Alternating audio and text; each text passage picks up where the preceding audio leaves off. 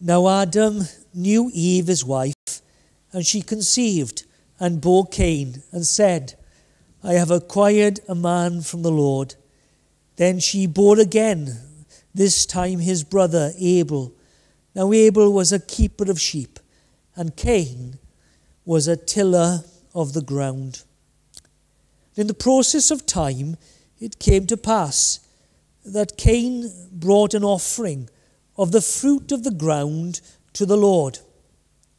Abel also brought of the firstborn of his flock and of their fat, and the Lord respected Abel and his offering, but he did not respect Cain and his offering. And Cain was angry, and his countenance fell. So the Lord said to Cain, Why are you angry? And why has your countenance fallen? If you do well, will you not be accepted? If you do not do well, sin lies at the door, and its desire is for you, but you should rule over it. Now Cain talked with Abel his brother, and it came to pass, when they were in the field, that Cain rose up against Abel his brother and killed him. Then the Lord said to Cain, Where is Abel your brother? He said, I do not know. Am I my brother's keeper? And he said, What have you done? The voice of your brother's blood cries out to me from the ground. So now you are cursed from the earth, which has opened its mouth to receive your brother's blood from your hand. When you till the ground, it shall no longer yield its strength to you. A fugitive and a vagabond you shall be on the earth. And Cain said to the Lord, My punishment is greater than I can bear. Surely you have driven me out this day from the face of the ground. I have been hidden from your face. I shall be a fugitive and a vagabond on the earth. And it will happen that anyone who finds me will kill me. And the Lord said to him, Therefore, whoever kills Cain, vengeance shall be taken on him sevenfold. And the Lord set a mark on Cain, lest anyone finding him should kill him.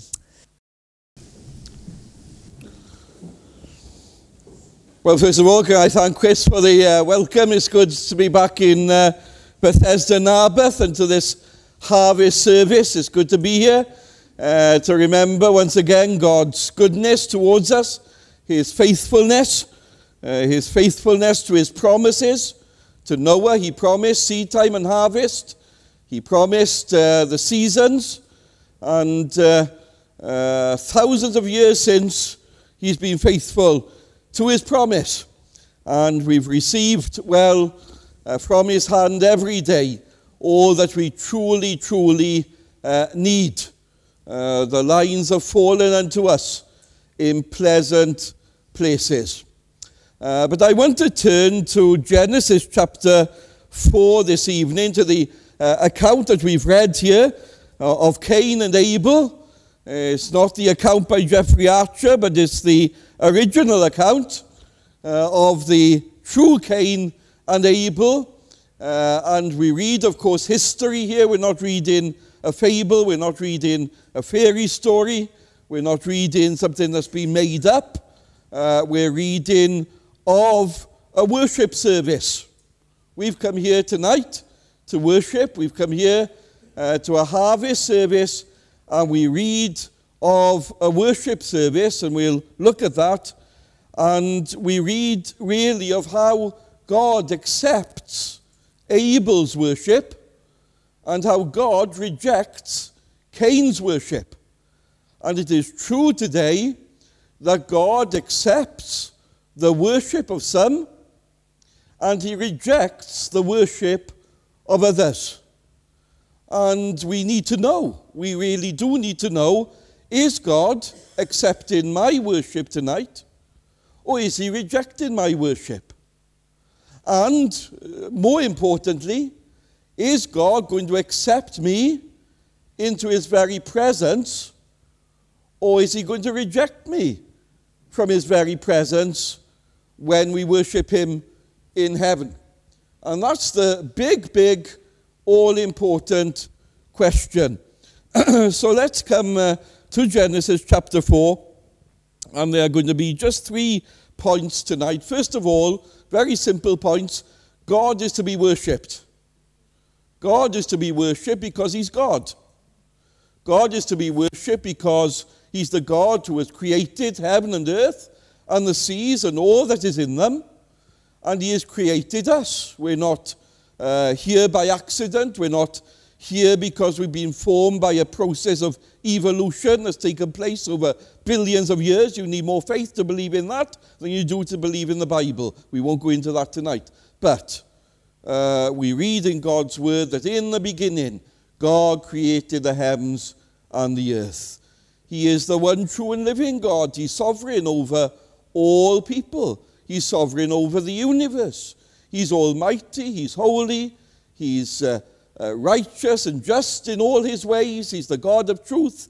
He's the faithful God. He's the God of love and mercy. We can go on and on speaking of him. But let's just remark, he's to be worshipped. And he is not only to be worshipped, my friends, in the quietness of our homes.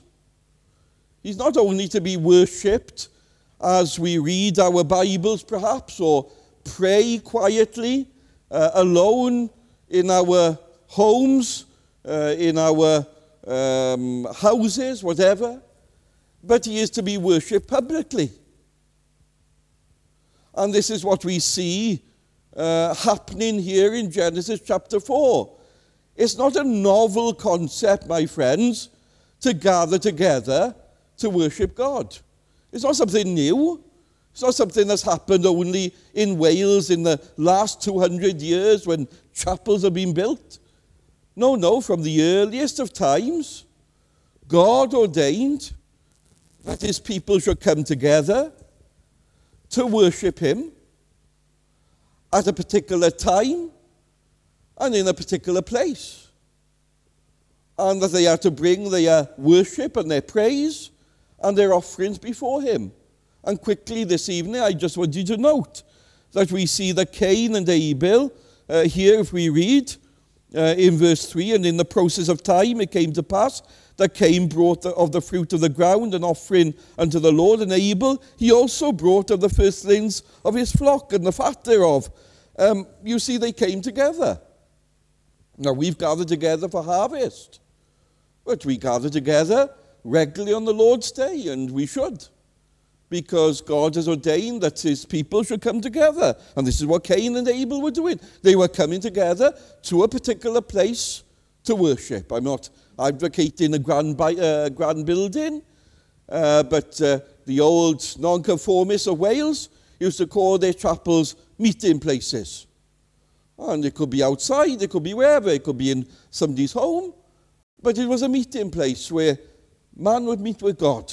We meet with one another, and man would meet, more importantly, with God. And God has ordained a special blessing when his people are together. And we should not excuse the assembling of ourselves together. It was, I suppose, a blessing to be able to do things on YouTube and on Zoom during the pandemic. But my friends, that's not normal. It's not normal. And we should not satisfy ourselves with a dose of YouTube, Zoom, or sermon audio. We should not be satisfied unless we meet with one another on God's day to worship him together, because this is where God, this place, Narberth here, this place tonight is where God ordains his blessing. This place tonight is where God says, I'll meet with you. This is where the Lord Jesus Christ, the risen Lord Jesus, says, I am going to stand in your midst. I'm going to walk amongst you. And I'm going to minister to you. And I'm going to bless your souls. And I'm going to feed them by the means of grace. So this is important. Now, they came when? And in the process of time. It really means at the end of days.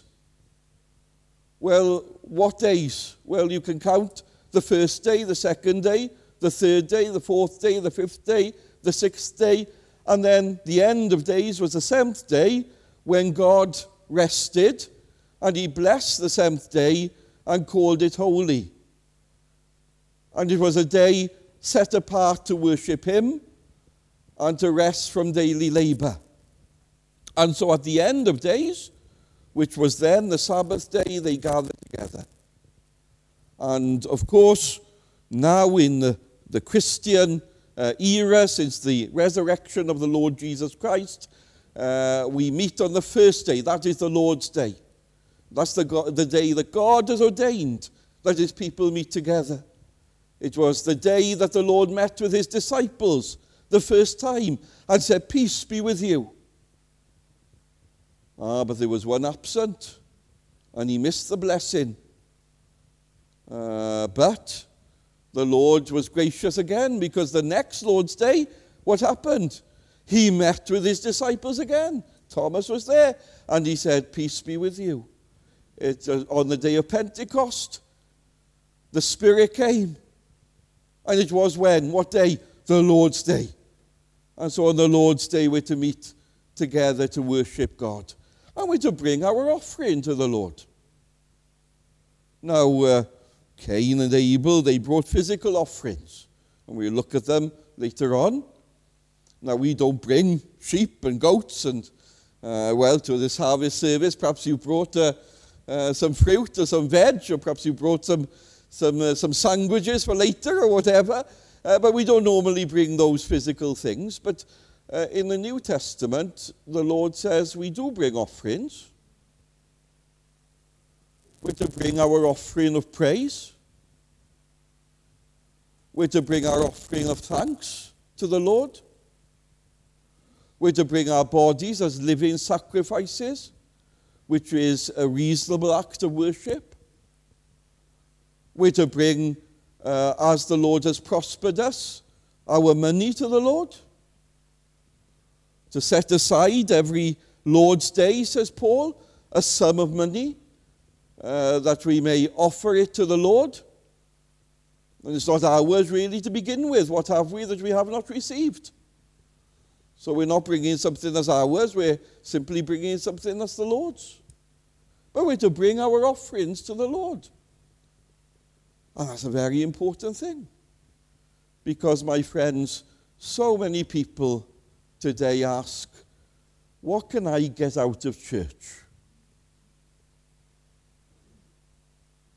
And, there have been times that people have gone, I'm sure, from this building, and I'm sure have gone from Bethesda Tenby Road, and said, well, I didn't get much out of that today.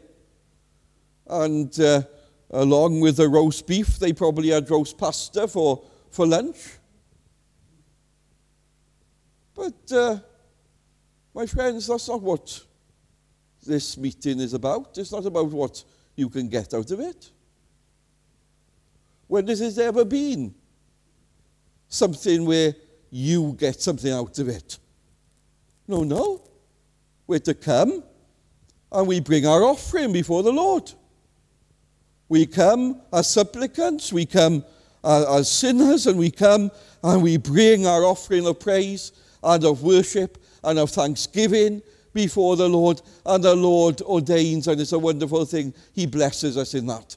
That when we are fully engaged in bringing our worship and our praise and our ears in the hearing of his word, and our attention, our full attention to the word, and our prayers as the word is being preached, that the Lord would work in our hearts, and that we might be doers of the word and not hearers of the word only. As we bring all that before the Lord is so good that we walk out from a service and say, I've had much more from that than I ever brought.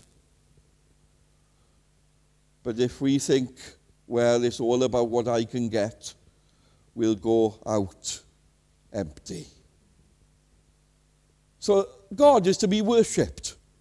God's to be worshipped. And we're here tonight, and we're to thank him for another year. We're here to thank him for a harvest. We're here to thank him for food and for clothes and for all his earthly blessings towards us. And yes, we're to thank him for our blessings in the Lord Jesus. We're to thank him for spiritual blessings that we receive from his hand. We're to come and bless the Lord and say, thank you, Lord, for all that you've given to us this year. But the second point, and I said these were very simple points, we can only worship God through Jesus Christ and him crucified. That's the second point. We can only truly worship God through Jesus Christ and him crucified. We cannot worship God any other way. Or to put it another way, God will not accept any worship that is not brought through the Lord Jesus. God will not accept any one of us unless we come through the Lord Jesus Christ. In other words, the Lord Jesus is absolutely essential, absolutely central to Christianity, to worship, to our forgiveness, to our pardon, to any spiritual blessing we can have, and to heaven itself. Any other way is a closed door. And so let's come then to Abel and Cain, you see. Cain and Abel. You see, they brought offerings before the Lord. And what did Abel bring? Well, Abel brought the firstlings of his flock and the fat thereof. Abel brought a dead lamb. And Cain, he brought his fruit. He brought the fruit that he had grown in his plot. He was a farmer, and he brought the fruit of his labor before the Lord. And you see, God accepted Abel's offering, but rejected Cain's offering. And the big question is why? Why was it that God accepted Abel's offering, but rejected Cain's? Now, there's another book in the Bible called the Letter to the Hebrews, and it tells us that it's because Abel came in faith. It's because Abel came in faith. But what does that mean? Does it mean that Abel came hoping that God would accept his offering, and Cain came not caring whether God would accept his offering? Is that what it means by faith? Faith is a very sort of, kind of wishy-washy word to some people. What does it mean that Abel came in faith? Well, in order to understand, we've got to go back. We've got to go back to one chapter in the Bible. We've got to go back to Genesis chapter 3.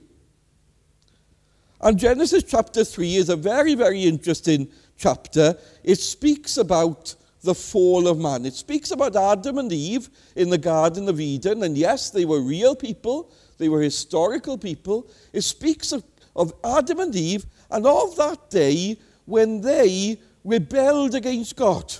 God had given them commands. God had given one command. He said, you can eat of any tree in the garden. And that's millions of trees. But you can't eat of one tree. And Adam and Eve said, oh, yeah, that's been stingy. That's what they thought in their hearts. And they rebelled. And they sinned. And for the first time, they knew that they were guilty before God. They knew that themselves to be sinners, that relationship they had with God. He walked in the garden. It was a perfect relationship with God. They enjoyed God's company. God enjoyed their company. It was perfect. A perfect world, perfect people. That all went. It was all destroyed in one moment. And they fell into sin. And now the relationship was broken. And they knew God's displeasure. They knew God's just anger for the first time. And do you know what they did? They hid in the garden. They hid in the garden because they were afraid of God and because they knew that they were sinners. They knew that they had broken God's law and that they were guilty before God and that they deserved really to be liable for their guilt. In other words, they deserved the wages of sin. They deserved to be punished for the sin that they had committed. Just as, lots of us will be driving faster than 20 miles an hour. There'll be a camera one day, and there the ticket will come through, and whether I feel guilty or not, it's there, I'm guilty. And I have to pay the price. Well, they knew that they were guilty before God, and they had to pay the price for their sin. And you know what they did? They hid from God, but then, you see, they took fig leaves and sewed fig leaves together to cover their nakedness, it says. It was the first cover-up in history. Because what they were doing, they were trying to cover up their sin. They were trying to cover up their guilt. They were going to try to pretend before God that nothing had happened. Or they were going to try to find a way themselves whereby God would say to them, it doesn't really matter. They were going to try and hide, cover their sin before God and hope that God would accept them despite what they had done. And so they sewed fig leaves together, and God saw through it. God saw through it. He said, those fig leaves are no good. I know that you sinned. Guilty. And I know that you're liable to bear the price for it. But there's another thing that God did in the Garden of Eden. I want you to bear with me just a few minutes. He gave a promise to them. It's the first promise of the gospel. Until then, it was all bad news. They stood guilty before God, liable to die, liable to be punished for their sin, with no good news whatsoever, with no hope whatsoever. And God came and he gave them a promise.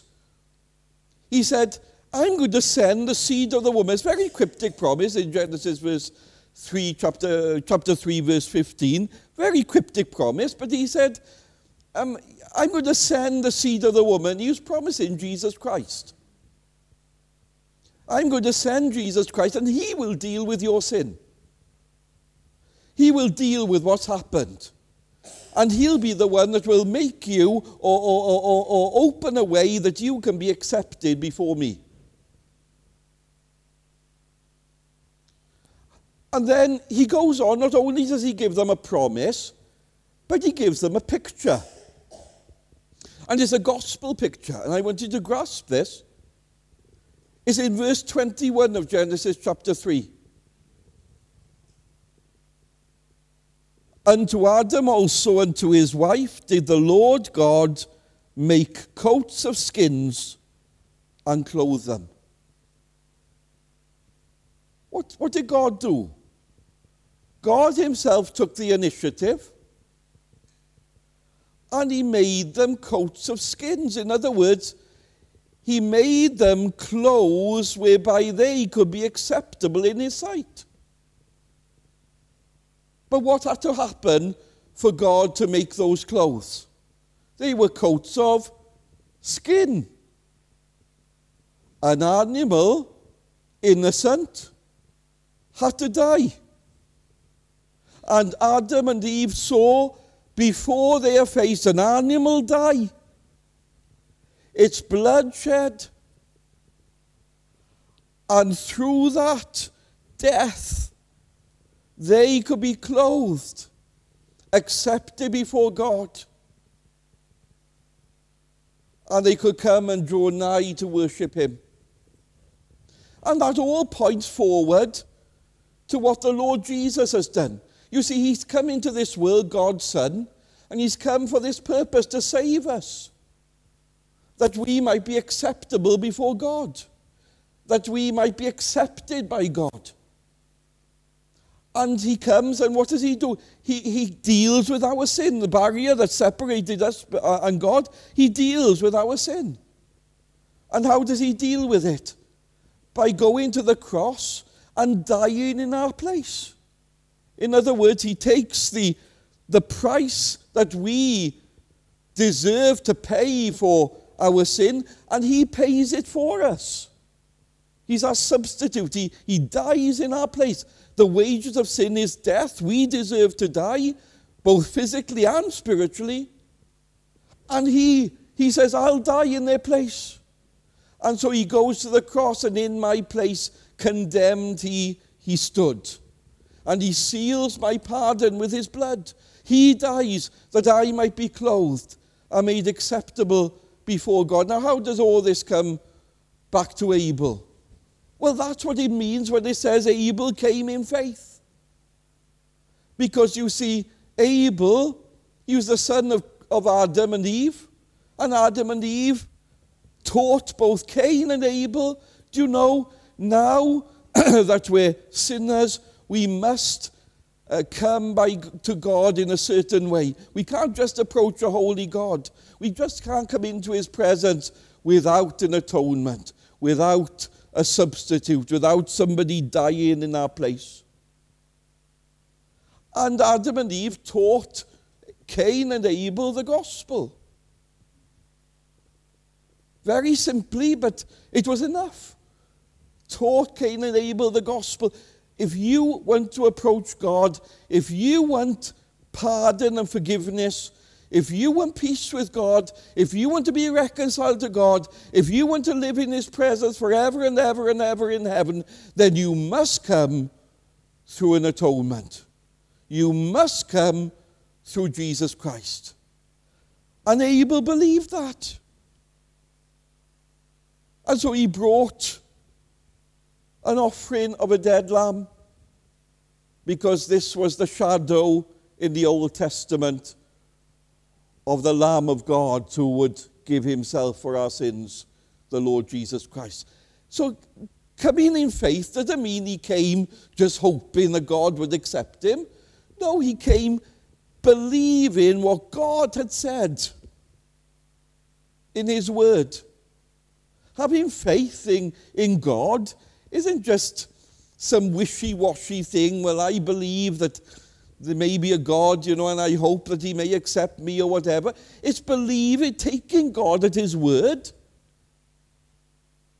Taking God, the God who's revealed himself in the Bible, is taking him at his word. Is saying, I believe what you say. I believe what you say about me. I believe that you, when the Bible says that I'm guilty before you, that I'm a sinner, that I deserve to die, I accept that, I believe that. And I believe also that you have found a way to save me from my sins in the Lord Jesus Christ. That you've sent your Son into this world, and that if I believe upon him, cast my soul upon him, cast myself upon him, lean heavily upon him, trust him for forgiveness and everlasting life and peace with God, then you will save me. And I take you at my word, at your word.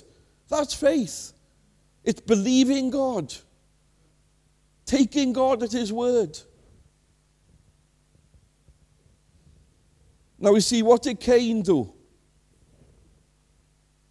Well, despite knowing what Abel knew,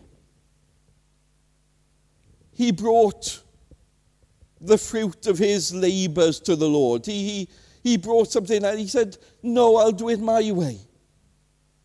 Now, I'm sure that Cain was a very, very good farmer. I'm sure that when he brought his fruit to the Lord, they were brilliant tomatoes. Best of cucumbers, would have won in Martel Twice show. I'm sure. And don't doubt that he was a good farmer. Don't doubt that his fruit was lovely. But he came his own way. He was the very first person, if the song had been about it, to have sung, "I did it my way." He is the original Frank Sinatra, my friends. Despite knowing this is what God said, he said, No, I'll do it my way. I'll come with my offer. I'll come with my works. I'll come with my fruit to the Lord. And, he's bound to accept that. And it's arrogance, my friends. It's not just doubting, and saying, well, perhaps this will work. It's sheer arrogance. If God has plainly said, this is the way of salvation, and he offers it freely, he's not stingy in offering it, and we'll see that to end. If God has said, this is the way of salvation, it's sheer arrogance for any one of us to say, no, I'll do it my way. That's why that song is such a song of pride and arrogance. Because it's putting your fists up to God and saying, I reject what you've said. It's not choosing some other way. Or, if you're here tonight and you're saying, well, I hope that just that I've turned up once a year to harvest service will make me acceptable before God in heaven, and that he'll accept me when I die. Or, I just hope that I've lived a good life and all that. It's not being sort of pious and humble. It's being arrogant. It's the height of sin. Because God's plainly said in his word, this is the way, walk ye in it. And to say no, that's just sheer arrogance. And Cain, I'm afraid, was an arrogant man. He was arrogant in the fact that he brought that fruit before the Lord. So, which way are you coming tonight? Which way are you coming tonight? You can come one of two ways. You're either here tonight saying, nothing in my hands I bring, simply to the cross I cling. Or you're here tonight saying, something in my hands I bring, to my goodness I do cling. And the former will be accepted and the latter will be rejected. I just want to end with these words by God. God says, if thou doest well, shalt thou not be accepted? And if thou doest not well, sin lieth at the door. And unto thee shall be his desire, and thou shalt rule over him. He says to Cain, you see, because Cain, is angry. And people can get angry with the gospel. I've seen a fair few people angry at the gospel. They may not say it in words, but you can tell it on their faces. I know when people are fuming inside, how dare you say this and how dare you say that. My friends, it's quite simple. If you submit to God's way of salvation tonight, you'll be accepted. You'll be accepted. God says that to Cain. He says, there's no difference between you and Abel in the sense of who you are. I'm not partial, I'm not saying, well, I'm not going to accept this person or that person, whatever. He says, if you come God's way tonight, if you come trusting in the Lord Jesus tonight, you can know all the blessings of salvation. You can know God. You can know your Creator. You can know your Sustainer. You can have the assurance that you are pardoned and forgiven of every single sin you've ever committed, are committing, or ever will commit. You can know the assurance of heaven tonight, 100%. Simply come. And if you come God's way, you'll be accepted. No doubt. He's never cast anybody out who's come to him in faith. Never.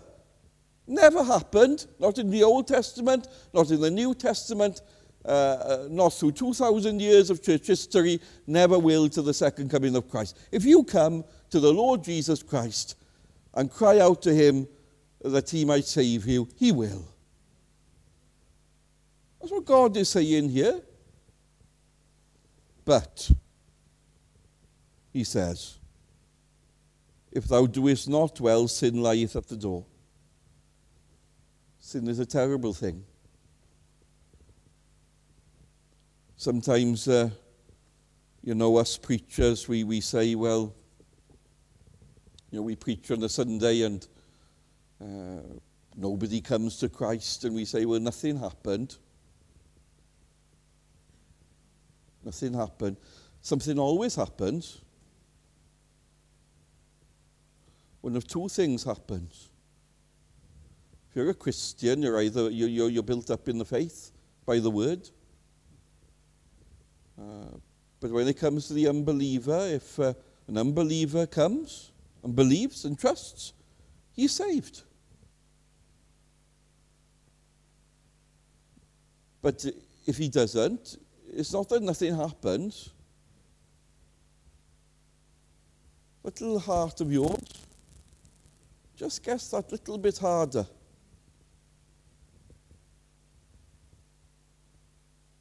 The sun can melt water, it can bake clay. That little bit harder. Just that little bit harder.